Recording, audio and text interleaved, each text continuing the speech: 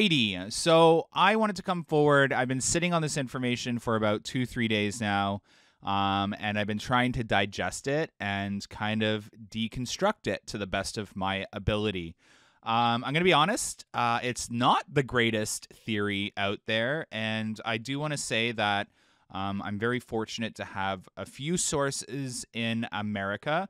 And the sources that I've heard from are pretty reliable in terms of the information that have been given from them in the past, and it turning out to be pretty accurate. And that's what scares me a little more about this theory. But I am going to tell you guys right off the bat to take this theory with the biggest grain of salt. I have not been able to verify this theory at all. But I will say it aligns with some information that I have been given from inside Canada and a change of plans for the 2025 coaster. And that's what's scary. So on that, for most of you, you know that Canada's Wonderland was surveying about a launched wing coaster, subterranean themed into the mountain, blasting out and all around the mountain. Well, I can pretty much confirm, hopefully fingers crossed, that plan is no longer in the works. To be honest, I'd prefer it over what I'm about to tell you guys. But with that being said, I don't think the launched wing coaster into the mountain is a plausible option anymore. I don't think they're moving forward with that. And if they were, it is a completely different design than what was surveyed. And you're going to see that in today's construction update as well. But I'm ranting. Let's get into it. So I've heard from some American birdies, in quotations, that are pretty reliable, that Canada's Wonderland was going to go forward with a few other manufacturers with the coaster design. There was a sudden change. The wing coaster was canceled.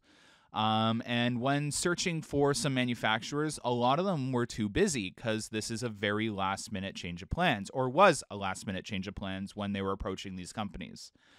And one of the very few manufacturers, again, this is all speculation. This is all a storyline that's been fed to me, so take this with a grain of salt. I'm just going to say that again. But I wanted to get this theory out there just so you guys can, if it does come to fruition, that we've covered this, and I wanted to get it out there. Anyways, with that being said, one of the few manufacturers that was able to design and build a last-minute kind of concept for Canada's Wonderland was Premier. I know, you're all groaning now that I've said the name. So a little rumor that I've heard is that Premier, an American manufacturer, is behind Canada's Wonderland's new 2025 coaster. And it is pretty last minute. So we'll have to see what that means. I do have to agree that with some of the last minute surveying we saw taking place at the end of the season in late summer, early fall, it does kind of align with a last-minute change of plans. And I have heard from very reliable people that there was a change of plans. And I'll be able to confirm that for you guys later on after the project's announced. So with that, the source from the States suggested that Premier is currently designing and building our new launch coaster for the 2025 season, and they'll be doing so out of the let me get the name of the place that our track is supposedly being made.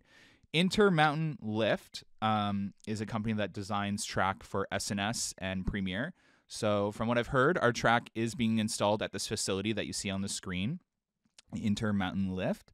And yeah, so if that's true, if this rumor does play out to be true, that's crazy. That means I'll be able to trust this source even more than they've already been very trustworthy to me.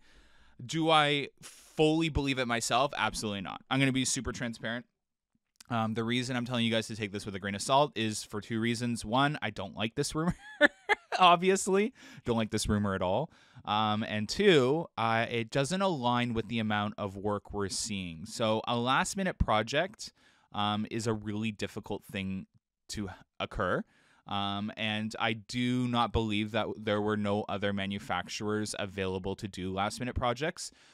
People out there will say that last minute projects don't exist. They do exist. This has been confirmed by Canada's Wonderland before.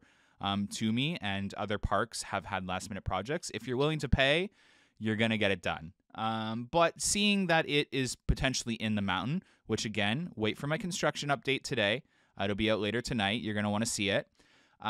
If it's in the mountain, that's a really hard project. Now, if it's an Extreme Skies Flyers plot of land and it's just on flat ground, heading out alongside Flight Deck and Time Warp, then that's a different story. That's a really easy concept to whip up. But if it's in the mountain, I don't think that's so easy to whip up.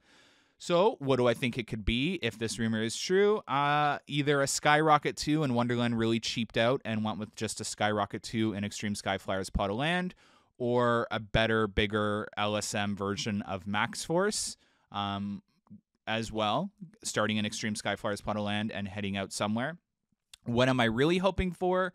Zamperla. I don't believe the rumor that there were other manufacturers. Every other manufacturer was too busy.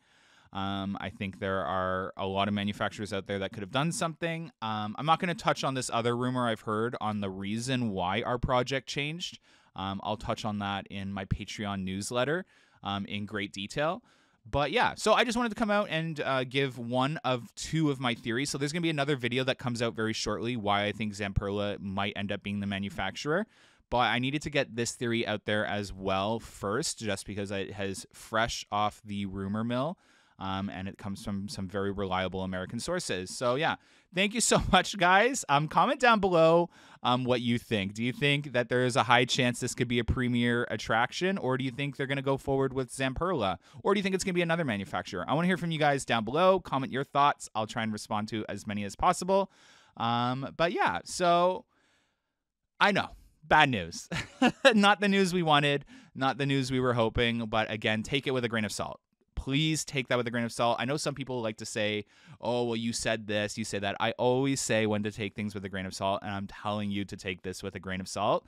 I am just presenting to you guys what I am hearing from some of my sources, and these specific American sources are pretty reliable, unfortunately, but fingers crossed that they are not so reliable right now with this specific information.